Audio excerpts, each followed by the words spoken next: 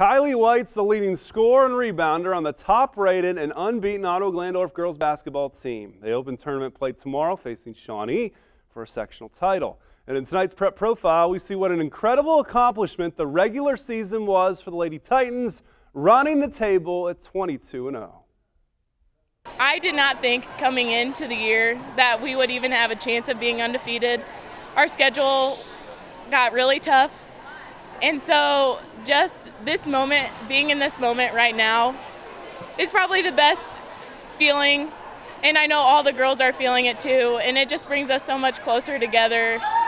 We really are a family. It's awesome. Well, it is historic. You know, only one other girls team and only one other guys team in OG's history, I think, has done it. So, you know, that's historic. But I guess now it just means it's over. You know, the 22-0 season is done, and now it's tournament season. It's just such a surreal feeling. I can't really explain it. It's like, honestly, probably one of the best moments that we're ever going to experience. It's like the third time in school history it's ever happened. So I'm just kind of in shock right now. It's awesome.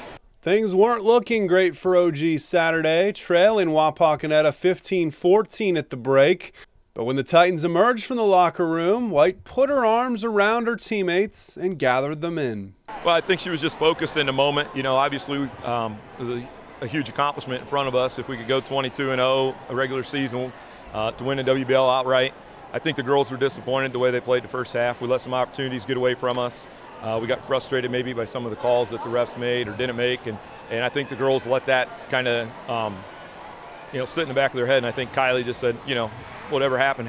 Let's come out here. We're still in this game, and let's win it. In the locker room, Mr. Nia just really pumped us up, and he said, you know, it's a brand new half. We'll get out there, and we're just going to play basketball.